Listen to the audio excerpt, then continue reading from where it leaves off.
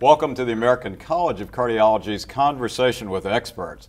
Now in this segment we're going to be looking at the latest science that has come out of the Heart Failure Society of America's 2013 annual scientific session. We're glad to have you with me. I'm Dr. Randy Martin and I'm joined by a great panel of distinguished experts. I'll start to my immediate left is Dr. Clyde Yancey. Clyde is the Chief of Cardiology at Northwestern University, the Feinberg School of Medicine. Good to see you, Clyde. Thanks so much. Randy.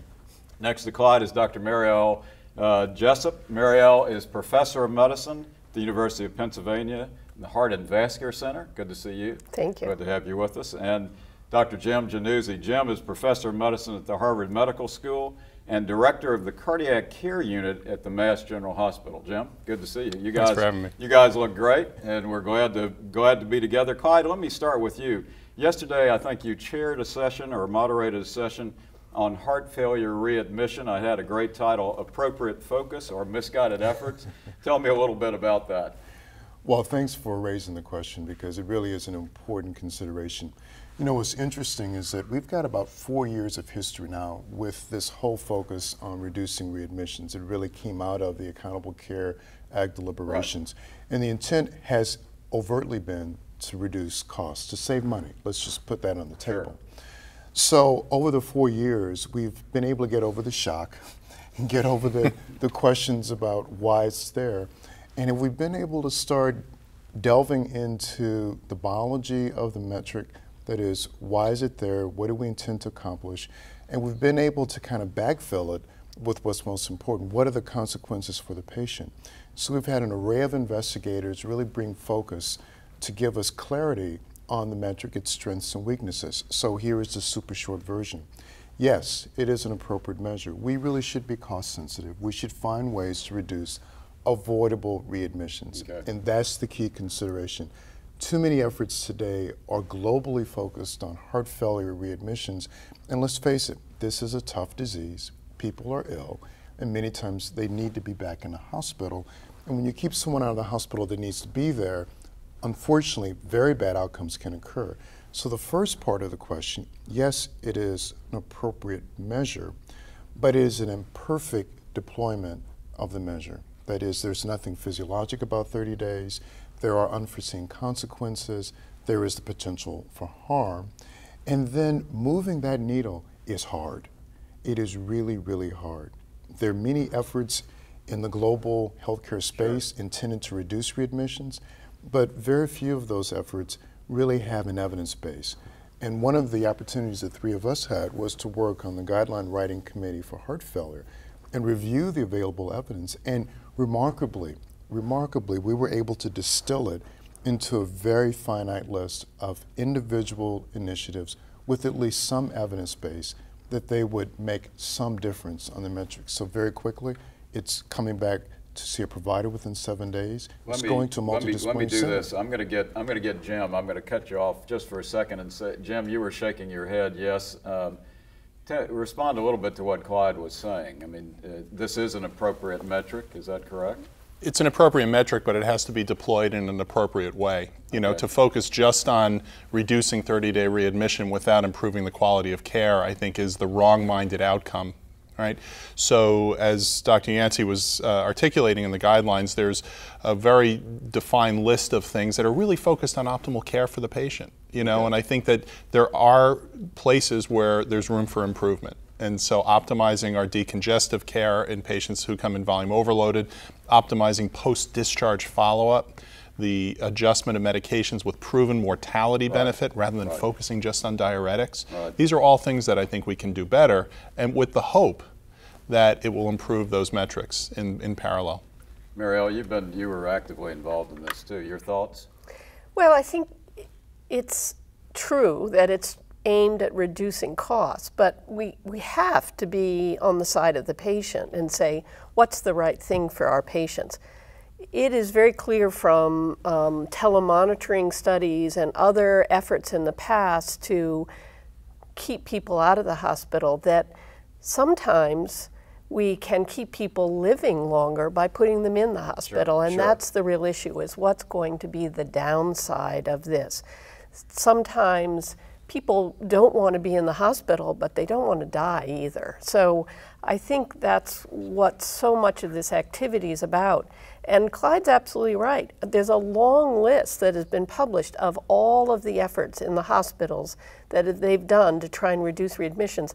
But there's a very small number of those that have actually been shown to reduce long-term mortality. Clyde, I cut you off. Do you agree with these comments? No, I completely agree. No, you do. And I think it points out yet again how careful we have to be with these seemingly high-minded, appropriate interventions or appropriate objectives. We need to subject strategies and ideas to the same rigorous review that we would subject devices and drugs to as well. You know, to me, I'm listening to you and I'm thinking all I hear from hospital administrators is, you know, we've got to keep readmissions down, cost, penalties. How do you get, because you're going at it the right way. You all are talking what's best for the patient and best for the outcome for the patient and the family. So how do we get these two, because it is about the money, it is about quality ratings. How do we get these merged? How do we get that message out? So one of the first components of any successful readmission reduction program is putting together a multidisciplinary team. You must get buy-in. Everybody's got a stake in this. So the cardiologist, the hospital administrator, the nursing staff, the social work group, everybody has to be at the table. Primary care. Exactly. Absolutely. Because this Family will only members. get more, Yeah. but it will only get more complex because as we deal with bundle payments and accountable care organizations, if we don't have a seamlessly integrated system with good communication for all parties, this will continue to be problematic. So how do you, you know, standing as a non-invasive cardiologist, as an echocardiographer, how do you make the determination and get the message out that Mrs. Jones, who was discharged 15 days ago, does need to come back and it's not a readmission failure? How do we get that message out? Well, I think that's a challenge, and I think what we've done at our own place is we, and this is probably what is the future, is algorithms of care with checklists and determinants of the kind of patient that needs to come directly into the hospital. So are they hypotensive? Are they not oxygenating well? Do they have a new arrhythmia? The good news is that electronic medical records, which we're all turning to, have the capability of rapid access of past information and is really going to set up sort of a decision support for us so that we can quickly make a determination. Yeah. If they have these, the patient goes directly into the hospital, and you have to do what you have to do. You know, great points. Jim, you mentioned, you said, and the family. And obviously, I mean, if people are lucky enough to have a caregiver with them or a concerned family member, but that teaching the patient and the family how to call for help and get help when needed is appropriate. No question. Education is critically important, right? And that's not only the patient, but also the family. And it's an iterative process. I think that, you know, all of us have had the experience where you sit with a patient for an extended period of time at hospital discharge, but they're just so overwhelmed that a week later when you see them in the office, it's as if they're learning these things for the first time. So education, not just about self-care, but also about their medications. We have them bring their medications to the MGH Heart Center when they come for their first visit to make sure that they're actually taking the correct medications. Understanding weights. Understanding, even for those more sophisticated patients, the nuances of heart failure care, why they're taking the specific drugs they are, why we're targeting doses rather than blood pressure, why we're focusing on things like biomarkers to, you know, assess their risk. Absolutely. These are all things that I think are really important. I'm going to let you finish, but it sounds to me like you're really saying what's best for the patient and not looking at the 30-day readmission is a failure. If coming in's best, that's best. Clyde, I'm sorry, I cut you off twice. I won't do it a third time. Sorry. You're probably doing the right thing there. But there's one other dimension that we can't overlook, because when we talk about unforeseen consequences, it turns out that two disquieting observations have come to light. One, those centers that take care of a larger percent of economically challenged patients have a bigger problem with this. And so to what Jim was speaking, which is spot on correct, the kinds of services that will have to be deployed for that particular patient group are things that some of us have never conceived. Right, absolutely. So that's a big issue. The other thing is that our safety net hospitals are uniquely at risk for these penalties. For them to suffer the penalty and not have the working capital to fulfill the mission is really troublesome. So we've got a lot of issues, right. and hopefully the guidelines and everything that you all are working on are going to help. But I think getting the message out, I think it's really important to educate your non-heart failure physician and nurse practitioner colleagues about, because as I was saying, we hear 30-day readmissions, bad, bad, bad, we got to do everything, but you've made a good point to do all the right things for the patient. So great points. I'll let you finish. Well, I think this is something that everybody has heard, because if you're part of a hospital, this is on the radar screen, because it's not just heart failure, it's myocardial infarction, it's pneumonia, bypass. And it is forcing us to look around outside the hospital and say, who are our real partners in taking care of patients? So as painful as it is painful medicine, but to do the right thing for patients, we are forced to look at all of our partners for the sake of our patient. It's critical issue, and I think you have to get the message out to the consumers. One of the things I think we in medicine have never done is really tell people what we're trying to do, why we're trying to do it for them. Jim, final comments?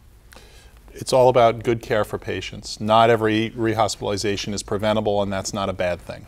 I think that it's important to emphasize that rehospitalization is necessary to improve heart failure care. There's a substantial percentage of rehospitalizations that have nothing to do with heart failure that we get penalized for. Sure. And that brings to the fore the need to look at a patient in a more multidisciplinary way and re-examine how we do things, not only before the hospital, also in the hospital and after the hospital, to improve that care. There is one last thing to point out. Good things have happened because of this. We now have teams in hospital that are focused on streamlining care and trying to optimize the best possible outcome. And if we can continue to keep the patient in the center of this, it may turn out to be a very beneficial strategy. Excellent points. Well, I've learned a lot from you all. Thank you very much for joining us, and thank you for joining us. And we hope you'll stay tuned, because we'll have more for you shortly.